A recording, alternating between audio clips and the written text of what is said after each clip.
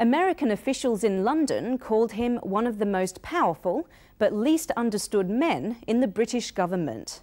And out of all the old China hands involved in the talks over Hong Kong's future, he was by far the toughest.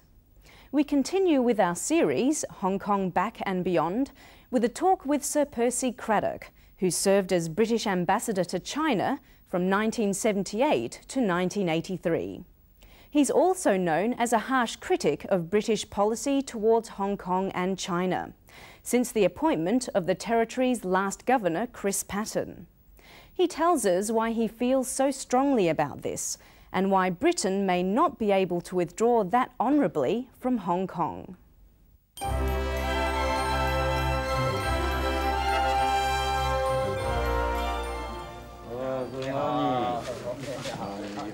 If you want some tips about dealing with China, some will point you to Sir Percy.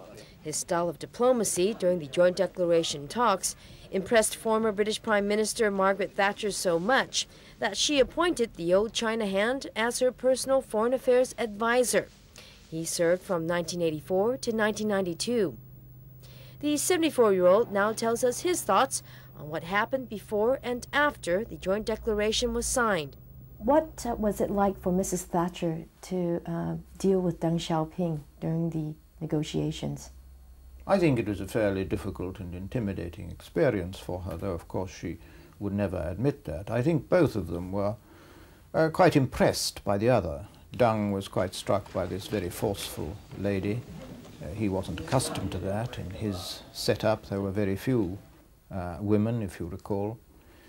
And Mrs. Thatcher, for her part, I'm sure, had never encountered anyone quite like Deng Xiaoping before. There was a clash of principle, there was a clash of personalities. Do you think things would have been different if relations had been better or warmer? No, I don't think it would have made a ha'porth of difference, frankly.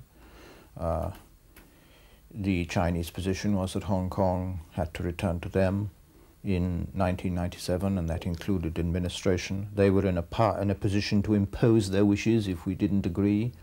Those were the factors that decided it, not a matter of whether one leader got on well with another in a particular interview. Mm-hmm. Now, Sir Percy, when the joint declaration was signed, how did you feel witnessing that? Well, I had my moment of pleasure much before that.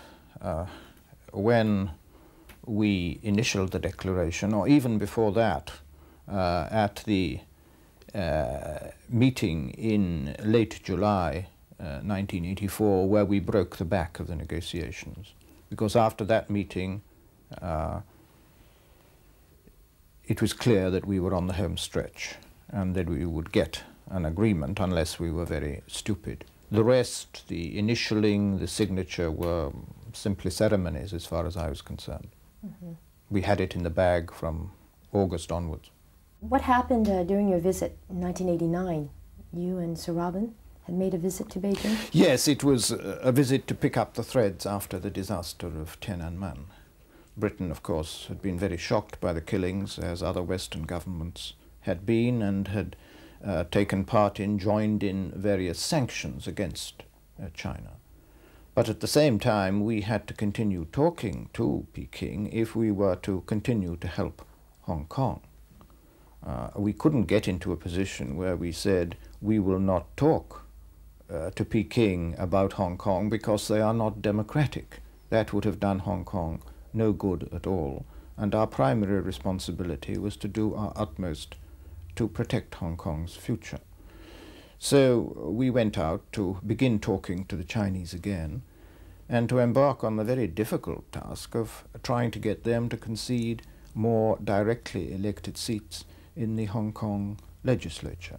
But we managed that, and we managed not only an immediate increase in those seats, but an agreement for a rising curve which went on into the next century and which would have assured, and will still assure, Hong Kong a very fair measure of democracy. So that was accepted by the Chinese. It was extracted with great difficulty, but they did accept it. And the point was that that would stick after 1997. They had put their name to it. That, of course, was totally different from the unilateral electoral changes that were attempted later by Mr. Patten and which have come badly unstuck. When Christopher Patten unveiled his blueprint for the reforms, how did you find out about it and how did it make you feel? Well, I learnt about it simply in a way that everybody does, through the press. I had retired a few months before. I had not been told about the plan before I retired. Indeed, Mr. Patten may not have thought it up when I last saw him, which was May of 1992. So that I learnt about it in the normal way, and I said at the time that it was a very, very serious mistake. And as you know, I made my views known about the end of the year, saying that it would end in tears. And what kind of reaction did you get from colleagues in the Foreign Office? Did they tell you to just keep quiet and not be so critical of the governor and of British policy? The people in the Foreign Office, of course, had been told to keep quiet themselves, so that there was not much reaction from them, but there was certainly on my side a great deal of concern. If you recall, I asked to see the Prime Minister and saw him and told him what I feared would happen. What was his reaction? He listened sympathetically, but I didn't think that I was making much impression. So do you think that it was a grave mistake to appoint a politician as Hong Kong's last governor? Appointing a politician was always more difficult because they have to make their name in one way or another.